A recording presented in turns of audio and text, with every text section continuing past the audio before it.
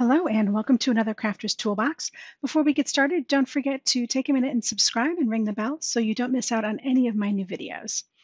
This time I wanted to take a look at how I souped up these flowers even more than they are when you stamp them. So this is a Build a Flower stamp set from altenew, and this is what the flowers look like once you've applied all the different layers of stamps in varying colors to get some detail.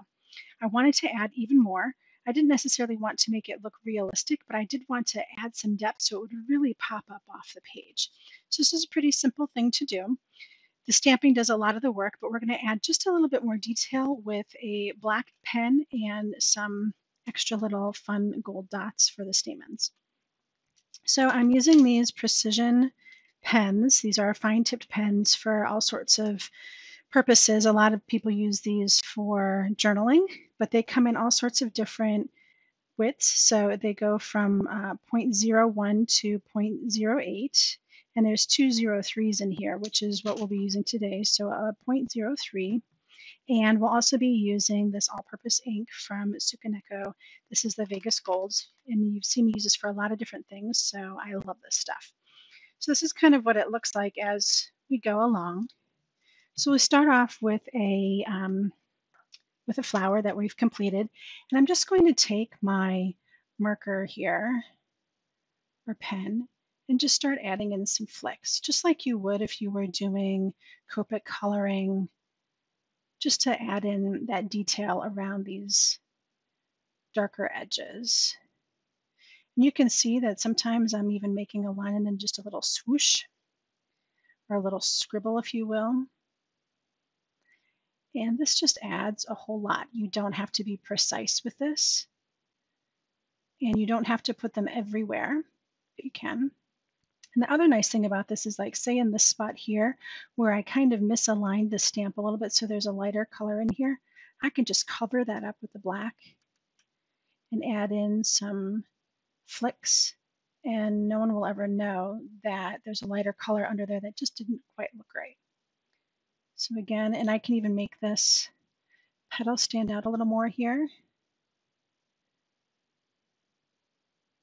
Fill in this black here. And that really just helps everything to stand out a little more. So easy peasy, I'm basically done with this flower. I'm just going to go ahead and add some more stamen detail, just with some flicks here.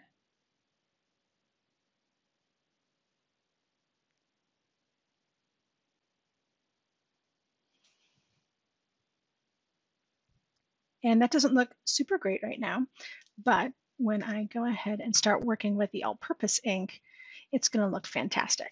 So you've seen me use these tools, the silicone ends, for adding in masking fluid. Well, on these light blue ones, there's these little dot nibs on the other end. And let me just shake this up. And I just work from the cap.